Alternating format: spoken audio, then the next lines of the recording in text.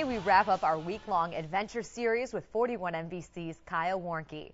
In tonight's finale, he takes a dive into one of the things that scares him most, water. We're getting a behind-the-scenes look at the Georgia Aquarium as we go wild with Kyle.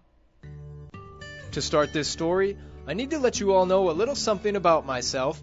Deep water terrifies me, especially when the world's largest fish is in the water and wants to see just exactly what I'm doing in its territory.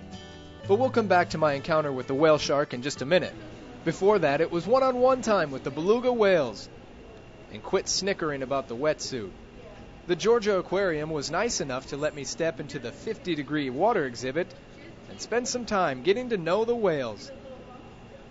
For example, did you know that the beluga whale enjoys being scratched on its belly? Or that it can be trained to mimic the sound of someone who has recently eaten too many baked beans? Once the playtime is over, it's now time to face my biggest fear. The swim put me in water 50 feet deep with a fish the size of a school bus, and there's 4 of those. Right about now, I'm shaking in my wetsuit. And let's not forget, there are hammerhead sharks in the tank, manta rays and stingrays, and it seems each one of them was curious about what in the world I'm doing swimming with them. I'm thinking the same thing.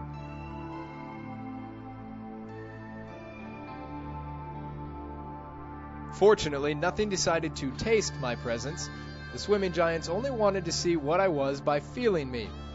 And in case you're wondering what it feels like to have a 40-foot fish swim silently up to you and then bump into you because there's nowhere for you to go to get out of its way, it isn't pleasant. But what an awesome feeling to be able to get in the water with these creatures. And now I need to go change out of my soiled wetsuit.